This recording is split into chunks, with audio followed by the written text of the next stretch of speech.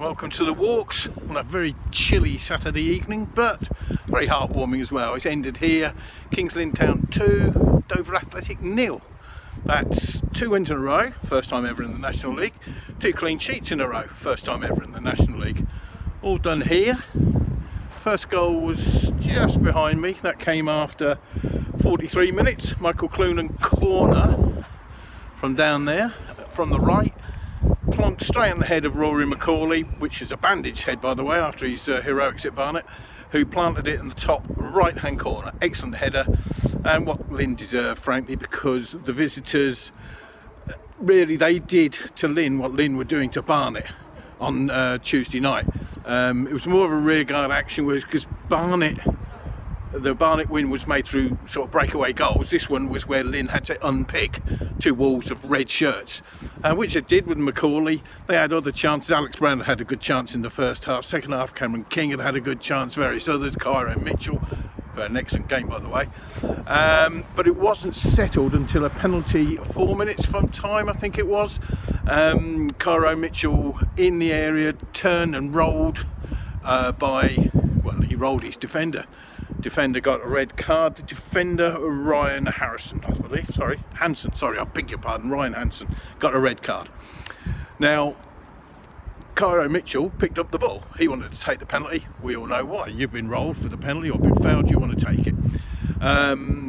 But Adam Merritt, who was on by as a sub and very sharp he looked too, he is the penalty taker. He wanted it. Michael Clunan did the right thing as captain, came up, had a word with Cairo Mitchell, and Adam Merritt took the penalty and scored. 2-0, thoroughly deserved win, puts them into very good heart, I would say, for the trip in the FA Cup second round at Portsmouth next Saturday.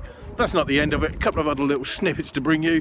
Danny Lupano, who's been on a 1-month loan from Hull City. That loan is now at an end. Nice. The players were all told in the dressing room after the game and gave him a nice round of applause. I quite like that. And it's fairly obvious he was on the bench, and Carl Callan McFadden made his debut for Lynn today. You know, you've got budgets to look after. You can't have too many central defenders, really. That is too many probably. So he goes back. I wouldn't be at all surprised that Kings Lynn Town will keep an eye on his situation, because he was an emerging talent. I think he started to grow into the place, and I like the look of him.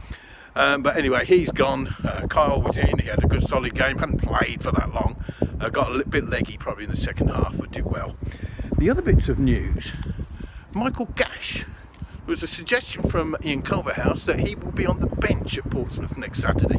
Now that's a bigger bench than normal, I think, because of the FA Cup, but he'll be on the bench. Now we haven't seen him at all this season. We only saw him briefly in pre-season. He had a very nasty illness. He's been joining in, warming up before games, but he hasn't played. He hasn't got any game time under his belt.